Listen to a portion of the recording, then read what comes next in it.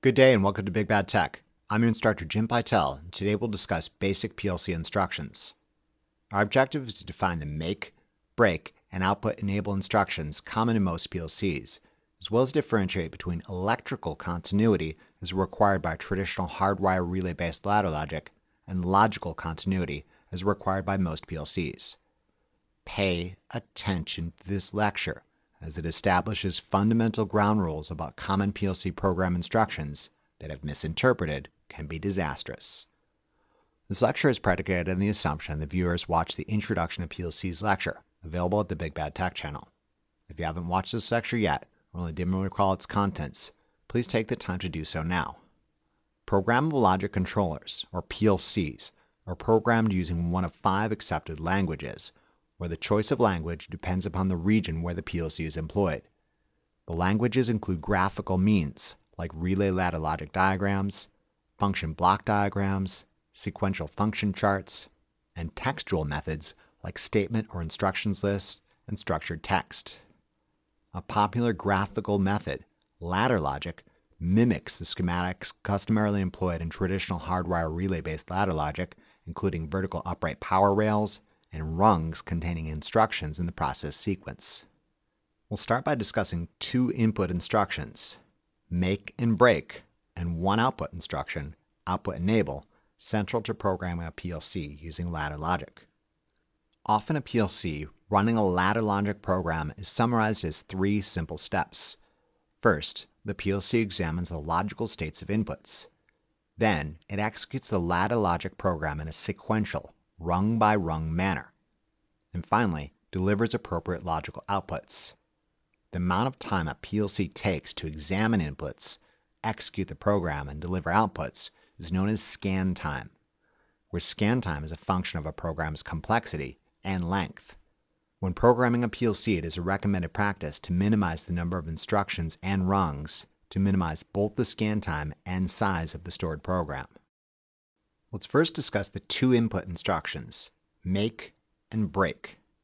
Alternatively, these instructions are known as XIC, examine if closed, and XIO, examine if open. Another extremely helpful way of thinking about these instructions is if and if not. Before we begin, I will not apologize for the regrettable terms employed by some PLC manufacturers, since it was not I that coined them, but rather historical inertia has dragged these antiquated terms into modernity, quite like the human appendix in U.S. customary measurement units. They are stupid, and I don't like them any more than you do, but we're stuck with them, so we may as well get used to them. There are good ways, bad ways, and extremely convoluted and long-winded ways to differentiate between these 2 important PLC instructions, but I'm going to do my best to make this distinction clear and concise. I am asking you to jettison any baggage you may have with these concepts and just sit back and listen. Long story short, I don't care how you learn this topic. All I'm asking is that you learn it and don't forget it. The instructional methods as presented in this lecture have helped a number of my former students shortcut the nonsense and not second-guess themselves to death. First and foremost, the terms normally open and normally closed are used only to describe the electromechanical nature of real-world field input devices like switches and contacts, and should never, ever be used to describe instructions in a PLC. This push button is normally closed. This push button is normally open. In the deactivated state, as the name implies, the normally closed contact is closed, and the normally open contact is open. In the opposite activated state, the normally closed contact is held open, and the normally open contact is held closed. Similarly, this electromechanical relay has both normally closed and normally open associated contacts. Again, when the coil of the relay is in the de-energized state, the associated contacts are in their deactivated states. The normally closed contacts are closed, and the normally open contacts are open. When the relay coil is in the energized state, the associated contacts switch to their opposite activated state. The normally closed contact opens, and the normally open contacts close. When the coil is de-energized, the associated contacts revert to their deactivated state. These concepts should not be a surprise, and if they are, I am sending you all the way back to the beginning of the Basic Electronics 1 DC Circuit Analysis playlist to begin anew. Look me up again in 3 to 4 months once you've got this concept down. The fundamental confusion regarding the programmed instructions used by PLCs lies in the fact that the make and break symbols commonly used in PLC programs look like normally open and normally closed contacts, and people often mistakenly refer to them in this manner. I must reiterate, the terms normally open and normally closed are used only for the electromechanical nature of real-world field input devices like switches and contacts, and should never, ever be used to describe instructions in a PLC. This symbol is a make, examine if closed, XIC, or if instruction.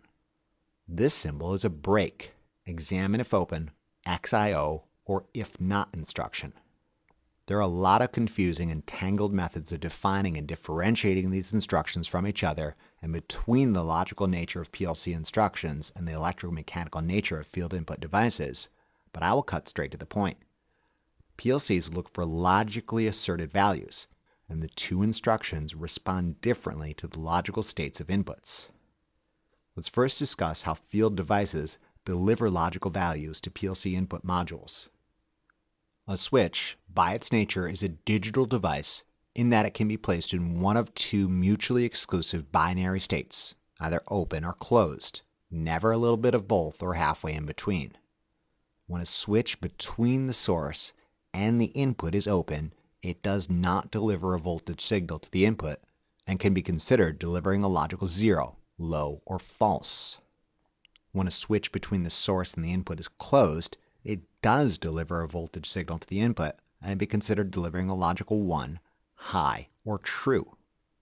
The terms 0, low, or false, and 1, high, or true are simply shorthand for the absence or presence of full pilot voltage. For a system using 24-volt DC control voltage, 0 volts would be considered logical 0, and full 24 volts DC would be considered logical 1. In a perfect world, there exists an impassable no man's land between these two digital states, considered invalid. However, in the real world, there's a bit of slop. For example, consider a PLC intended to operate using 24-volt DC that considers control signals between 0 and 5 volts a logical 0, and the values between 15 and 24 volts a logical 1. There still exists an invalid region between 5 and 15. However, the targets for logical 0 and logical 1 are a little larger now, allowing a degree of error due to real-world signal attenuation or poor connection. Different manufacturers may specify different acceptable ranges for logical 0 and 1. Consult the datasheet for your particular device of interest.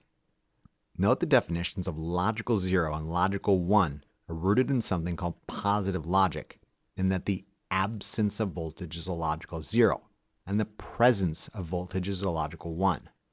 The same definition stood on its head could be used in something called negative logic, but this is stupid and confusing. Positive logic is the law, but that doesn't mean people don't disobey it. Be aware of this possibility. Now that we've established some pretty concrete expectations how field input devices deliver logical values to a PLC, let's discuss how the two instructions, make and break, respond to the received logical values. Pay attention because this is important, and I'm only going to say it like 1,000,000 times over the course of this lecture and the next and the next and the next. If a make instruction receives a logical 0 at the input, it does not allow logical continuity left to right. If a make instruction receives a logical 1 at the input, it does allow logical continuity from left to right. In contrast, if a break instruction receives a logical 0 at the input, it does allow logical continuity from left to right.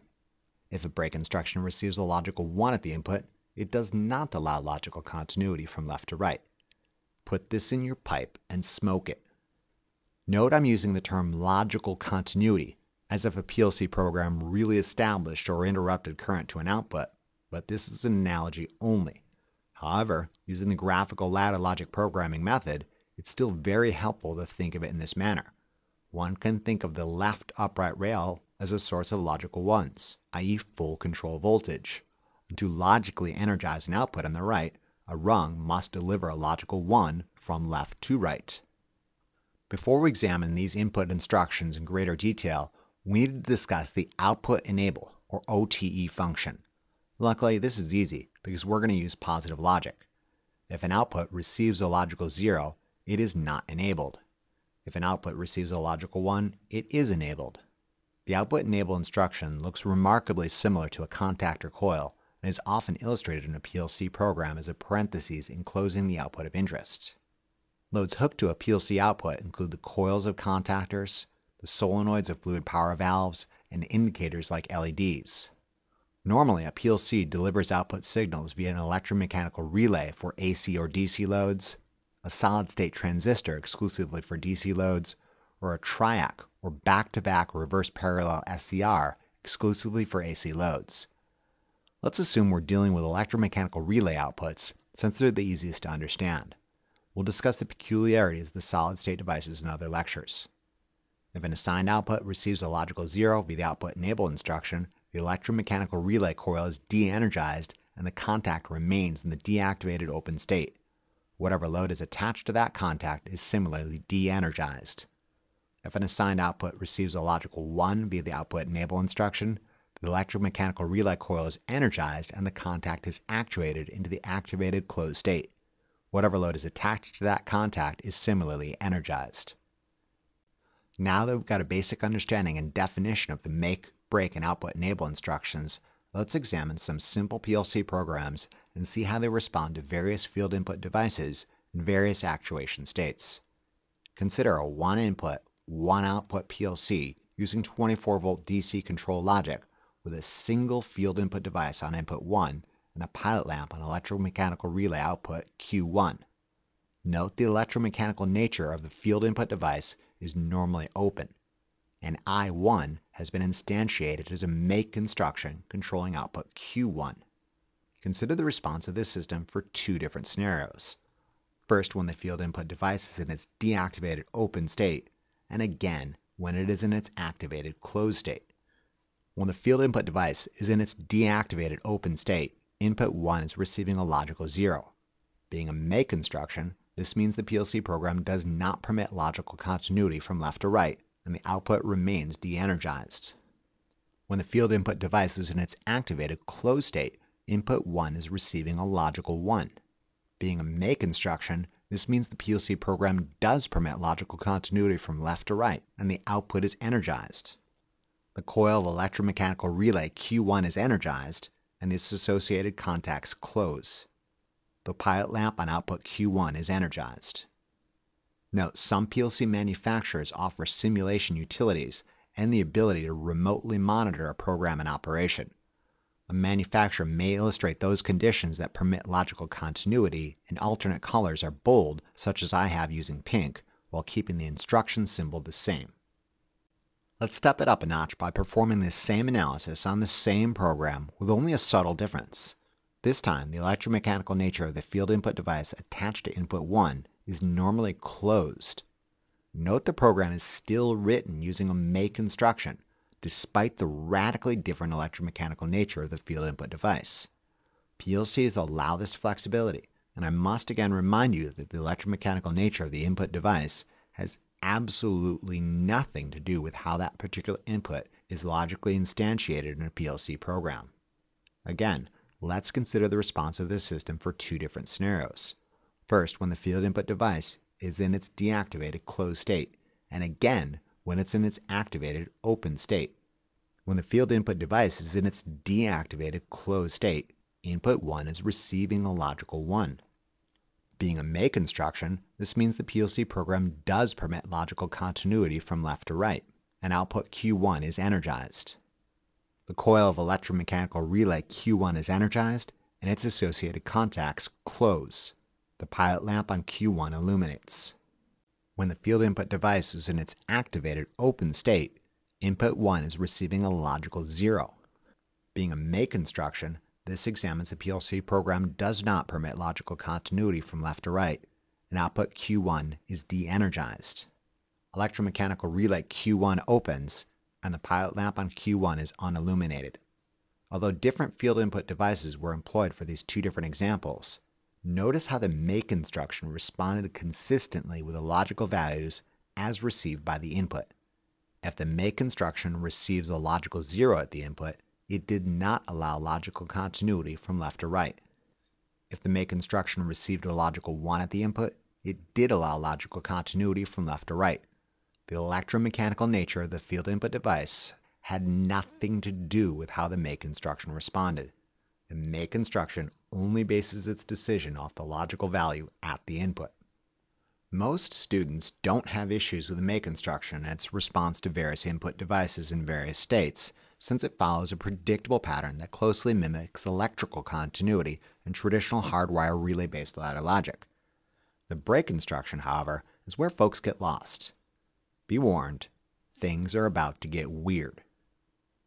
At risk of blowing your mind, let's now examine the break instruction and its response to various input devices in various actuation states. The break instruction, like the make instruction, does not take into account the electromechanical nature of the field input device attached to a particular input, but rather only bases its decision off the logical value at the input. The break instruction, however, is essentially the opposite of the make instruction in that it allows logical continuity when an input experiences a logical 0, whereas it disallows logical continuity when an input experiences a logical 1. Consider a normally open field input device attached to input 1, where input 1 has been instantiated in the PLC program as a break instruction controlling output Q1. Let's again consider the response of this system for two different scenarios. First, when the field input device is in its deactivated open state, and again when it's in its activated closed state. Again, note the program is written using a break instruction that allows logical continuity when an input experiences a logical 0 and disallows logical continuity when an input experiences a logical 1. When the field input device is in its deactivated open state, input 1 is receiving a logical 0. Being a break instruction, this means the PLC program does permit logical continuity from left to right, and Q1 is energized. The Q1 electromechanical relay closes, and the pilot lamp illuminates. When the field input device is in its activated closed state, input 1 is receiving a logical 1.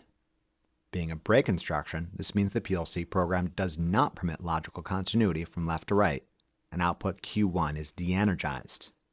Electromechanical relay Q1 opens, and the pilot lamp turns off. The break instruction, in my experience, is one of the hardest scenarios for those just introduced to this topic to understand.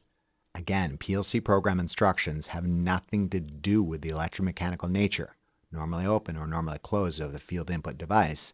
They simply respond to logical values as received by the inputs. As if that wasn't enough, let's now perform the same analysis on the same program with only a subtle difference. This time the field input device attached to input 1 is electromechanically normally closed by nature. Let's consider the response of the system for two different scenarios. First, when the field input device is in its deactivated closed state, and again, when it is in its activated open state. Again, note the field input device's electromechanical nature is normally closed, and the program is written using a break instruction that allows logical continuity when an input experiences a logical 0, and disallows logical continuity when an input experiences a logical 1.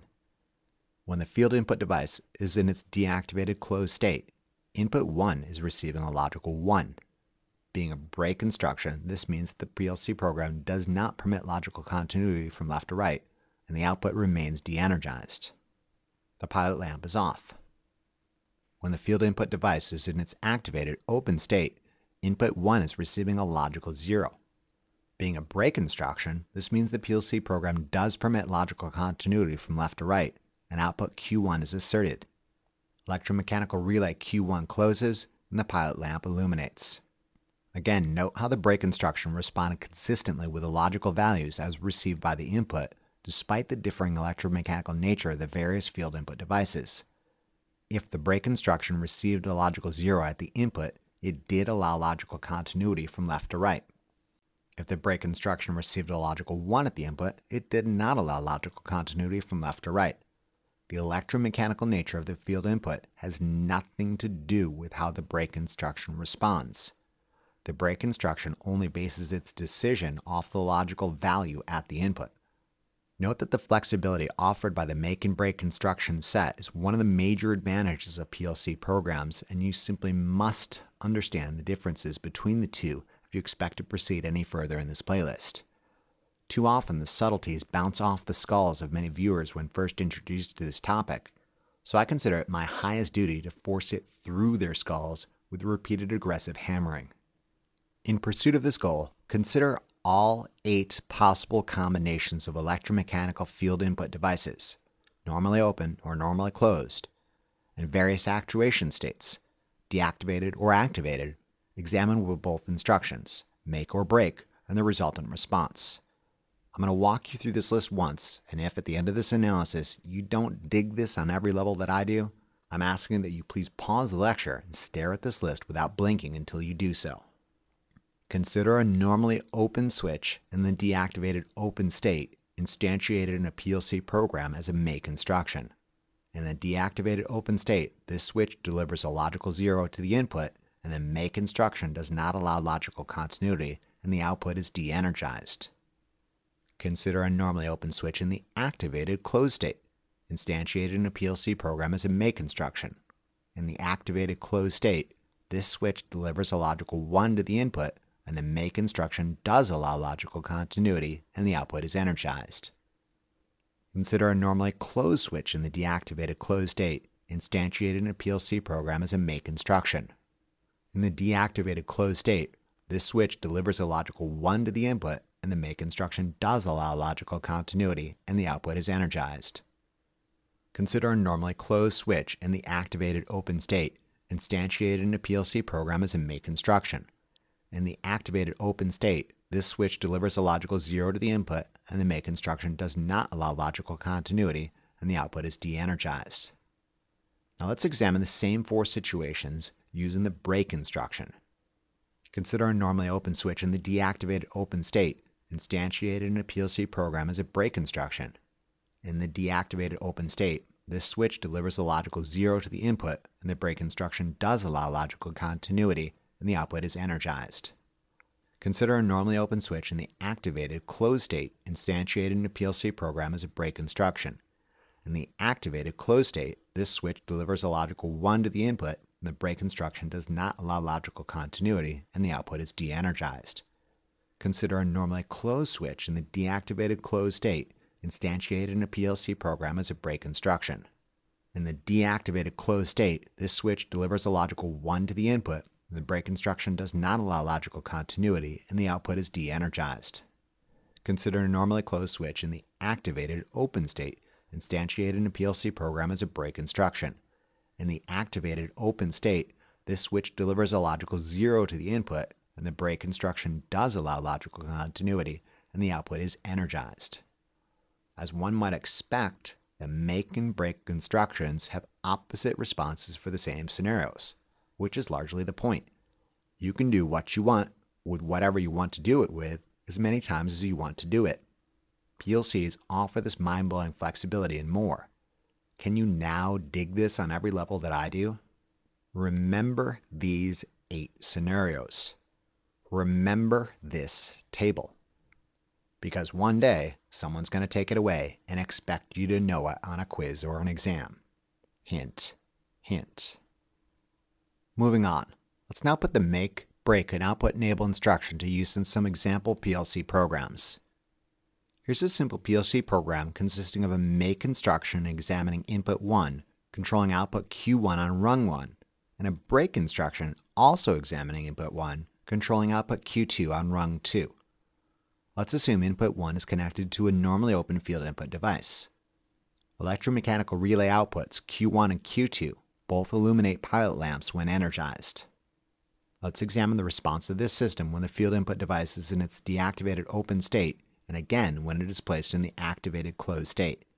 When the field input device is in its deactivated open state, input 1 is receiving a logical 0, being the absence of voltage. The make instruction in rung 1 does not allow logical continuity from left to right, and the Q1 coil is de-energized. The pilot lamp attached to output Q1 is off. In contrast, the break instruction in rung 2, examining the same input, does allow logical continuity from left to right, and the Q2 output coil is energized. The pilot lamp attached to output Q2 is on. When the field input device is placed in its activated closed state, input 1 receives a logical 1, being the presence of full voltage. The make instruction in rung 1 does allow logical continuity from left to right, and the Q1 coil is energized. The break instruction in rung 2, examining the same input, does not allow logical continuity from left to right, and the Q2 coil is de-energized. The pilot lamp attached to output Q1 is on. The pilot lamp attached to output Q2 is off. Do you see what this simple PLC program has already enabled us to do? We saved money. If we wanted to implement this same function using traditional hardwire relay-based ladder logic, it would necessitate more wires in addition to a more expensive and bulky mechanically interlocked switch package with a set of normally open and normally closed terminals. Note, as implemented using this flexible PLC, the field input device requires only a single set of terminals and contains fewer wires. In addition to these upfront savings, consider the long-term savings if you were ever asked to modify or upgrade this system. The PLC implementation could be reprogrammed far easier than a system using traditional hardwire relay-based ladder logic ever be physically rewired. Let's examine a 4-input, 4-output PLC making use of a different program. Note our schematic indicates there is a normally open maintain contact selector switch on input 1, a normally closed momentary contact red push button on input 2, a normally open momentary contact green push button on input 3, a normally open momentary contact yellow push button on input 4, and 4 pilot lamps on the 4 outputs. For the purposes of this introductory application, we won't be using all the field input devices nor all the outputs.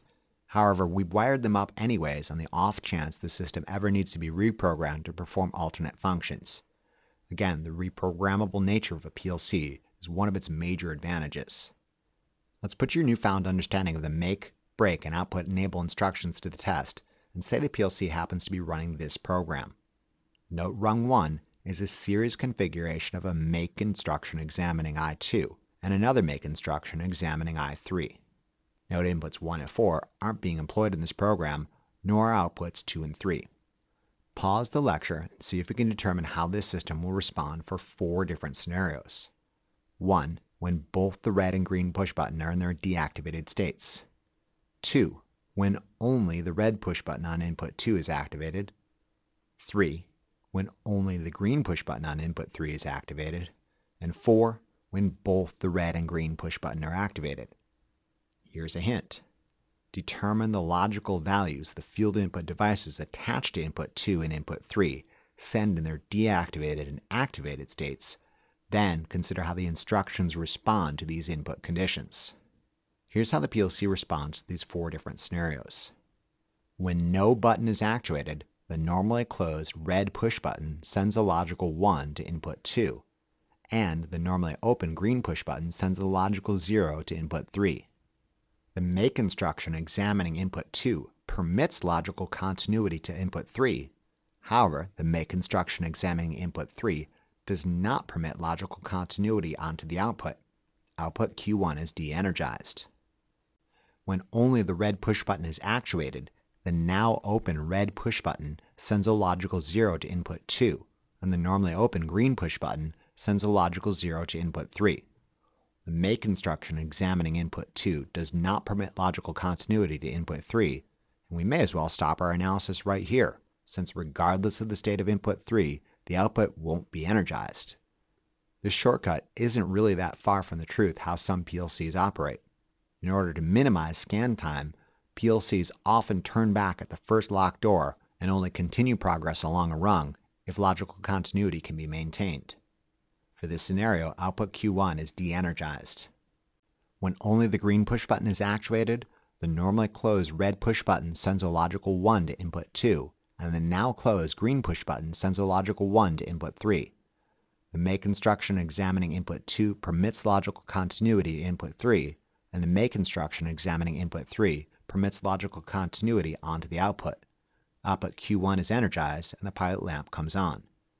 Note, as presently implemented, this PLC program does not maintain the last asserted state, and due to the momentary nature of the field input devices, the pilot light attached to output Q1 only comes on when the green push button attached to input 3, and only the green push button is actively being held closed. As soon as the operator releases the green push button, output Q1 is de-energized and the pilot lamp goes off. While this might be suitable for some applications, we'll examine holding circuits that maintain the last asserted state as implemented in PLCs using virtual relays and their associated instructions, software-generated holding circuits, and latching instructions in later lectures. Finally, when both buttons are actuated, the now open red push button sends a logical 0 to input 2, and the now closed green push button sends a logical 1 to input 3.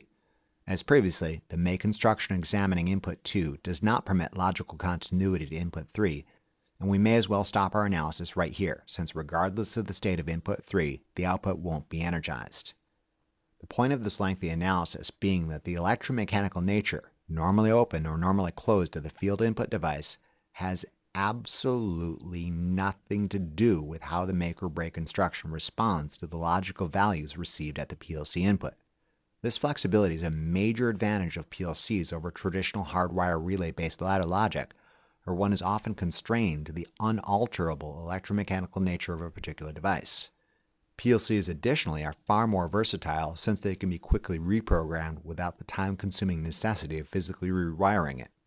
This small system with only 4 inputs and 4 outputs could still be programmed and reprogrammed to perform a truly mind-boggling array of functions only limited by the time and creativity of the programmer and the memory capacity of the PLC.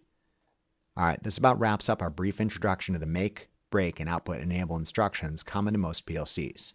I'll admit there is some truly dumb terminology employed by certain PLC manufacturers and subtle twists to wrap your mind around, but if you just get past these initial roadblocks, you'll find the advantages numerous. As already demonstrated with just these simple programs, we've shown that a PLC can be more flexible, save resources and time, and be easier to install, maintain, troubleshoot, modify, and upgrade in contrast to traditional hardwire relay-based ladder logic. We'll be making use of these instructions to implement PLC programs in later lectures. Remember to review these concepts as often as you need to really drive it home. Imagine how well lab will go if you know what you're doing. Thank you very much for your attention and interest, and we'll see you again during the next lecture of our series. Remember to tell your Lazy Lab partner about this resource, and be sure to check out the Big Bad Tech channel for additional resources and updates.